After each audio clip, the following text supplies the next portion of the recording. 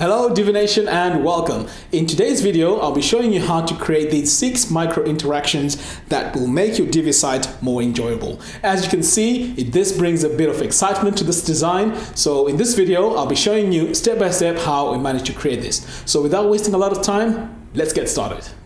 In this tutorial, in order for us to achieve the micro interactions, we're going to need a lot of CSS code. So what I'll do is, if you want to follow along, I will link the article in the show notes below. So let's get started and let's create our first type of micro interactions. So I'm going to create a new page, brand new page. So I've called mine micro, but you can call your page anything you want. So I'm going to go into the visual builder because I prefer using the visual builder. So I'm going to go ahead and click on use visual builder. So first off, what I need to do here is to add some columns. So we're going to use 3 and we are going to use blurbs in each of these columns. So I'm going to click the plus button and I'm just going to click on this blurb. Okay, so the first thing you want to do here is to add your title. So I'm just going to call mine blurb.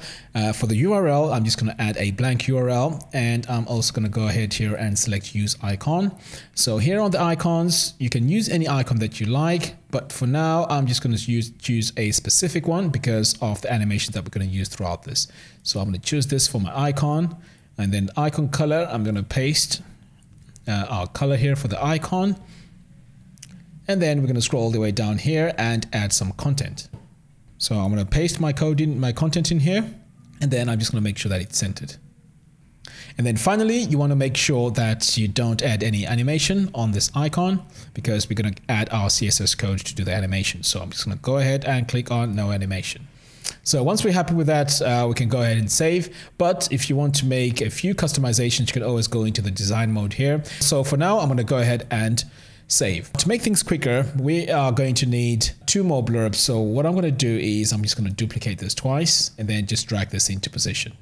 So I'm going to click here, drag that into position, drag this into position, and then I'm going to go in and change my icon. So I'm going to click the gear icon for the settings, and then I'm going to come over here and select my next icon. So here I'm going to need a trash can. So I'm going to select it here. Go ahead and save, and then finally we're going to need the heart for this one. So I'm just going to quickly search for the heart, and here it is. Okay, so now I'm going to go ahead and save changes.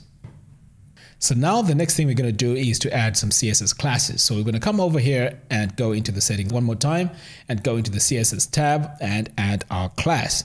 So here I'm going to add my rotate class, save that, and then we need to do the rest for these 2. Here in the trash can, we're going to go into the custom CSS, and our CSS class is going to be shake. I'm going to go ahead and save that. And then finally, I'm going to go into the settings of the third one and go into the CSS, and my class is going to be scale. And then I'm going to go ahead and save. So now that we have everything in place, all we have to do now is to save and exit, and then it's time to add our CSS code. So I'm going to come all the way here to the bottom, and right here, bottom right, we're going to go ahead and save. Okay, so now that is saved, I'm going to exit the visual builder. Okay, so now I am going to go into my dashboard, and we're going to add some CSS code. Come over here to Divi, theme options, and then we're going to scroll all the way down until we get to custom CSS. And then I'm just going to expand this so I can see where my last code was entered. So I'm going to paste my code in here like that, and then click Save Changes. Okay, so now it's time to see if our changes have taken effect. So I'm going to refresh the page. And now we can see that we have the rotate on this one, we have the shake on that, and we have the scale on the third one. Pretty cool. So now in our second example, what we're going to do is we're going to add a pulse animation to a call to action button.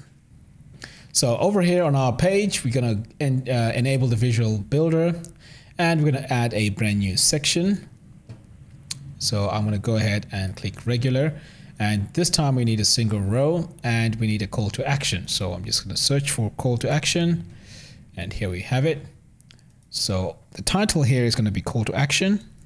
And like before, what I'm going to do as well is I'm just going to add a blank link on my button URL, and on the button text, we're just going to say, click here, click me, like that.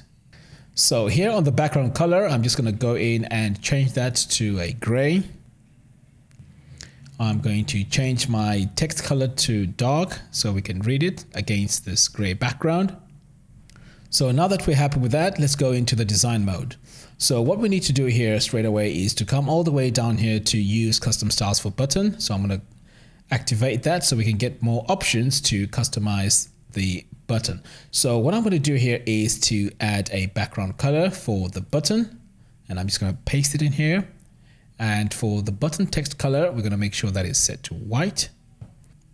And then down here, add button icon, we're going to set that to no, because that might affect our animation.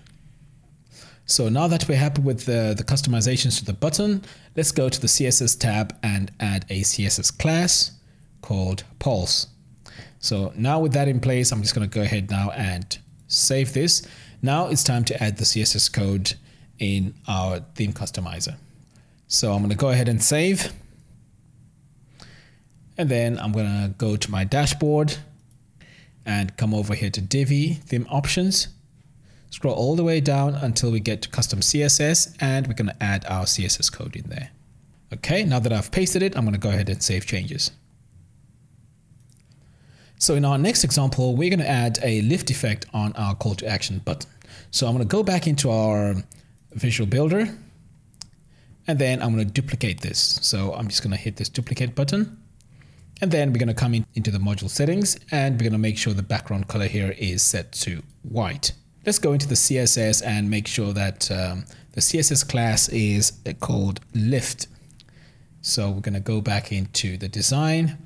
And for this button here, I'm going to scroll all the way down. As you recall, before we didn't have an icon. So for this one, we are going to add an icon. So I'm going to come over here and search for the icon. So here you can see it's set to no. I'm just going to click on yes. And then I'm going to choose this icon right here. The icon color, I need to make sure that it's white so we can see it on this button. So we can see there it's white, which is cool. So now we're going to go ahead and save changes, save the page. I am going to go over here in my theme options and add some more CSS code.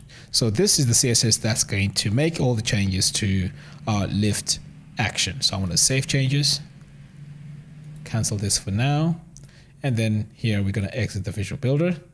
So now you can see when I put my mouse over it, we can see that lift action. In our next example, this is going to be just a continuation of what we've just done. And this time we're going to rotate the button icon on hover. So let's go in and enable our visual builder. I'm going to come over here and duplicate this.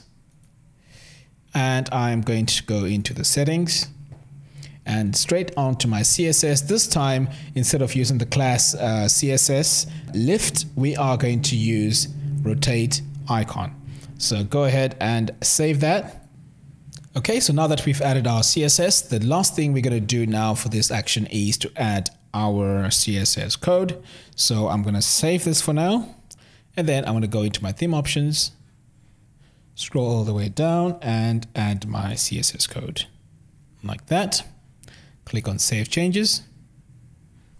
Okay, so let's move on to number 5, adding micro interactions with images.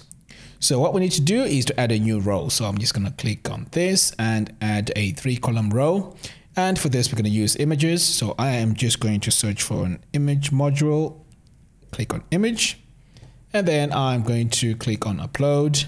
Now my image is in my download folder. So I'm going to go ahead and click on upload files, select files, and then go to, in fact, I'm already in my download. So I'm just going to double click my image and I'm going to click upload an image.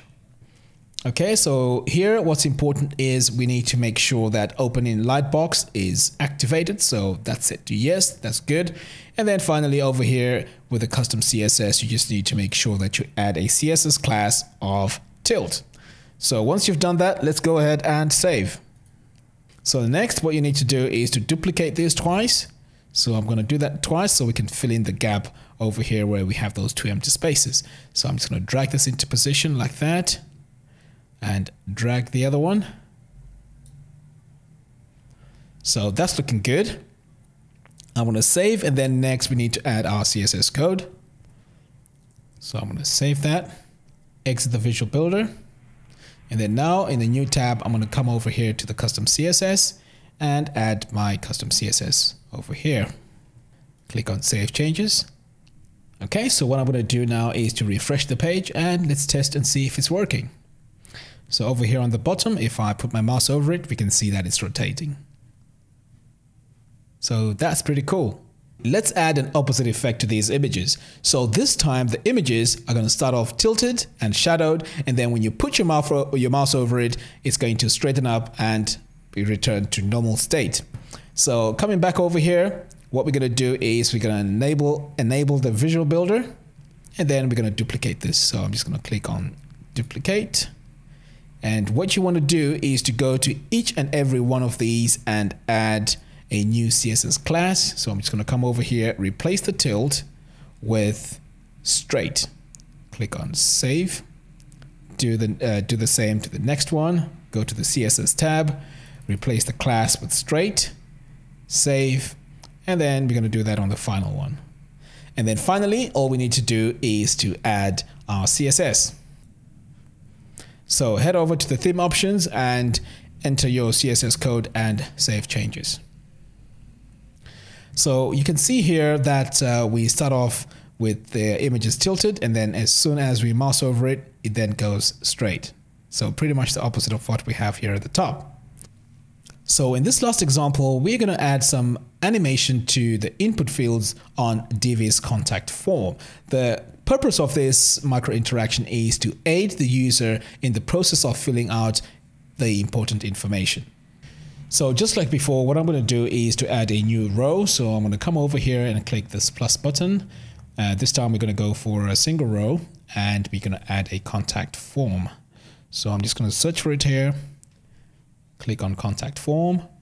So what I'm going to do next is to come over here to my row settings, click on the gear icon, and I'm going to come over here to use custom width, and I'm going to set that to 600 like that. And then I'm going to go ahead and save.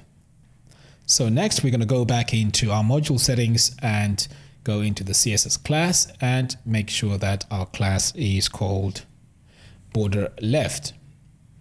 So with that in place, I'm going to go ahead and save, and then it's time to add our CSS code. So at the same place, you come over here to your theme options, and then scroll all the way down to custom CSS, and then you just paste your CSS code and click on save changes. So once you've added your CSS code, you can go ahead and save, and then I'm going to exit the Visual Builder, and then we're going to test and see if this is working. So I'm going to click on exit Visual Builder, scroll all the way down until I get to my form.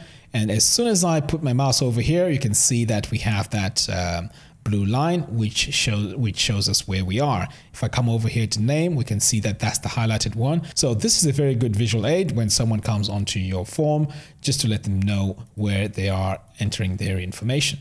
So there you have it. Thank you all for watching. If you like this video, please give me a thumbs up and be sure to subscribe on our social media platforms. By doing so, you'll be notified every time we produce a video. We are going to be producing more videos similar to what you're seeing today. So until next time, thanks for watching and see you soon.